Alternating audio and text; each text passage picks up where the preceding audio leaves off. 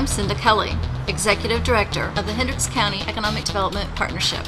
I am proud to introduce Public-Private, a series of videos to help inform small companies about where to go for services. People think we're only here for the big companies. In reality, 91% of our companies have 10 or fewer employees, and those companies represent 46% of our employment base. Whether you are self-employed or you have a company with 100 or more employees, we have programming in place to help you excel in Hendricks County. Public-Private is brought to you by the Hendricks County Economic Development Partnership, Hendricks College Network, SCORE, the Small Business Development Center, and all of our local chambers.